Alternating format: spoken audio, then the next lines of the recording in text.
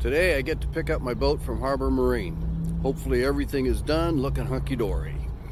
Then off to boat country to get the engine serviced.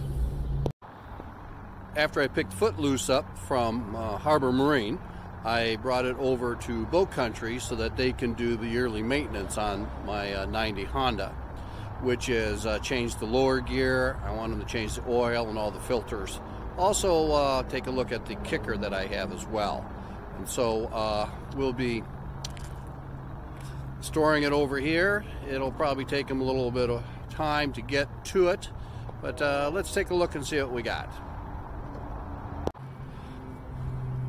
Well, we've put Foote Loose into the line to get work done, and there's a number of boats in front of us, and so they're talking about that'll be 2 to 3 weeks by the time they'll be able to get around to servicing Foote Loose.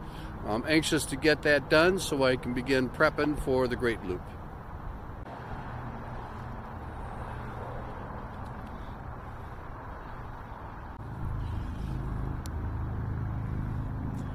Do the annual maintenance on it, change the plugs, the oil filters, and since I'll be heading on the Great Loop,